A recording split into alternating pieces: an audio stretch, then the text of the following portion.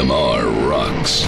The Preston and Steve Show. A watch that Marilyn Monroe reportedly gave President Kennedy as a birthday gift has fetched $120,000 at an auction from an unnamed bidder. The Rolex is inscribed, "Jack with love as always from Marilyn." The actress is believed to have given the watch to Kennedy aide Kenneth O'Donnell, who passed it on to the president, but when Kennedy saw it, he told O'Donnell, "Get rid of it." According to a note that was... Did Jackie see it? Oh, for Christ's sake, tell me Jackie didn't see it. Holy crap. I don't know. I don't care where you put it. Pound it up your ass, but get it out of here. I think there's some... GADZOOKS. Yeah, Cuba has missiles. Where's the watch? Preston and Steve. Weekday mornings on 93.3 WMMR.